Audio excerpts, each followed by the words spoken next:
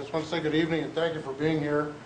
My primary goal tonight is not to bore you on the mechanics of the financial system. I'm not sure how many people heard today's topic and kind of went, oh my God. But I wanted to pass these out, these two slides while I'm talking, because I want you to look at these. These two slides here, this is really good, a really good set of graphs.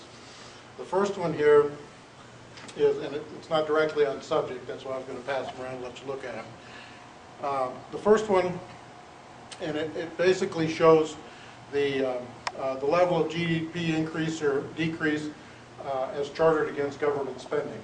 And it kind of puts, if it didn't already, if it wasn't already completely false simply by observation, here's the data that shows that Keynesian economics has absolutely no impact on the growth or slowdown of an economy. Because if you look at the distribution chart behind it, you can see that none of the money that was spent, just like this chart here, has any relation on changing the growth of the economy. It's distributed all over the entire curve. But anyway, my name is Jeff Wright. When Dr. Prentice first proposed this group, I was extremely, 4 or 5 years ago now, I was extremely excited because I've been trying to get this message out for a long, long time. And I've been studying Austrian economics for about somewhere over 15, 18 years. I'm not sure exactly what now. But the way I came across Austrian economics is a pretty circuitous path. And it's one of the things that prompted me to follow a particular direction in my career. I was, for almost 15 years, I was a chief consulting engineer to Bell Laboratories in Murray Hill in Holmdel, New Jersey. Well, I worked out of Colorado and I spent a lot of time flying back and forth. I didn't, after I did my first big bank, which was Bank of America, in designing and implementing their enterprise-wide global network, I found that I was highly interested in understanding the things that I did not understand about how the financial system worked. And the more I got into banking, the more I got into financial systems, the more I realized that things were not as they appear to most people. And primarily, and I set off on my search to discover where the magic bit machine was, where all the money flows out of, magically out of thin air. And the more I tracked back, and the more I got to look into each one of the different financial entities I've designed and implemented global networks for Citigroup, Merrill Lynch, Manufacturers Hanover, Chase Manhattan, MasterCard. I've had interface and work with the World Bank and the IMF from the standpoint of interfacing networks from other places in the banking system to those entities. I've also done work with all of them, with many of the money center banks, not all of them, but many of the money center banks, which I'll talk about what a money center bank is. In working with the Federal Reserve System and Fedwire, I was the chief consulting engineer for the Federal Deposit Insurance Corporation bailout network that built the capability for the FDIC to take over the RTC, which took over the FSLIC back in the 80s. And so consequently, I learned a lot of things.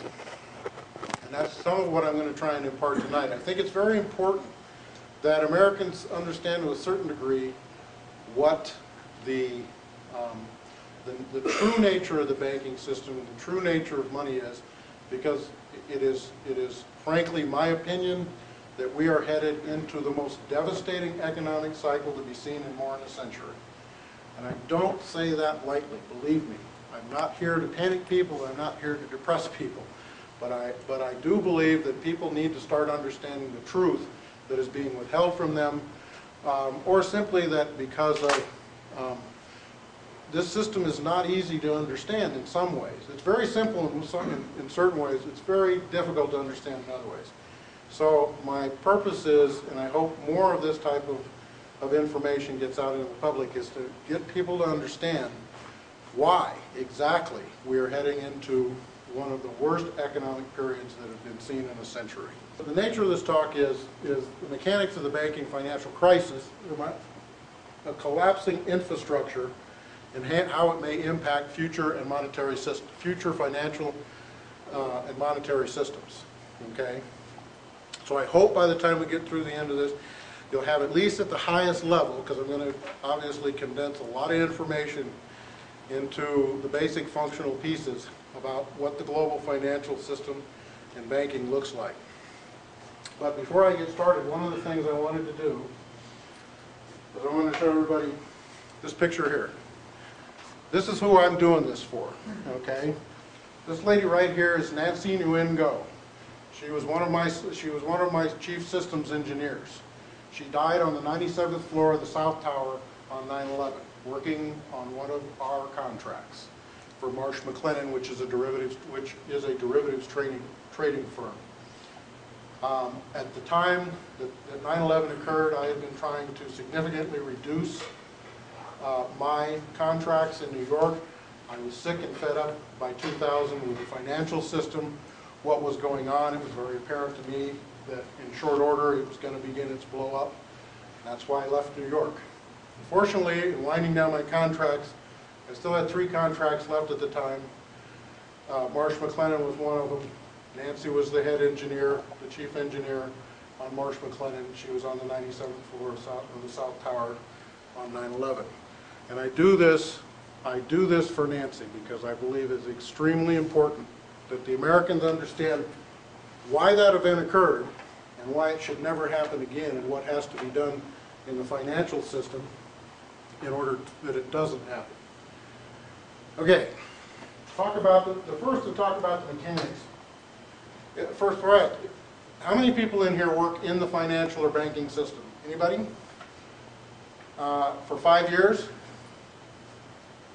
Okay. 3 years? 2 years? Okay.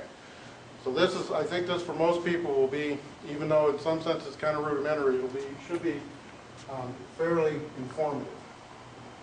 The first thing you have to understand is the basic architecture of all financial-based transaction and banking systems. They basically all have 3 components. I don't care whether it's a credit card system, the bank ATM system, a loan system, I don't care what it is, they all have 3. It's called the exchanger architecture. And there's variations on this, but essentially they all amount to the same thing.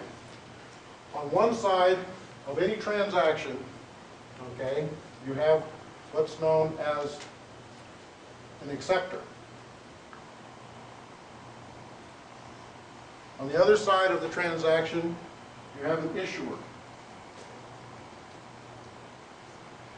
And in the middle, you have the exchanger. Okay? For example, if this was a credit card transaction, you're out here on a merchant terminal somewhere, and the merchant slips your card through the POS. What happens?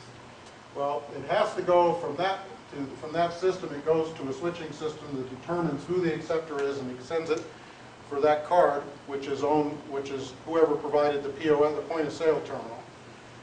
And that acceptor then accepts the transaction for processing.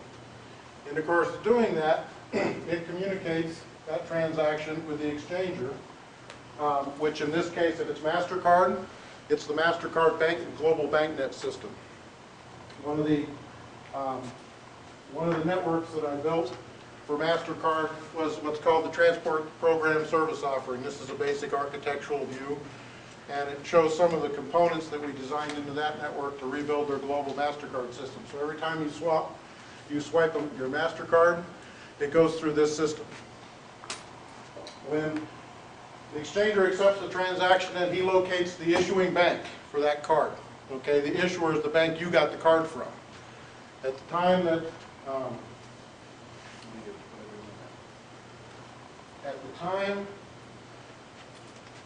that it's transferred, what this guy does here, the exchanger, what they do is they make sure that the card's good. They check immediately, and they're talking to the issuer. Every one of these guys, they have a MasterCard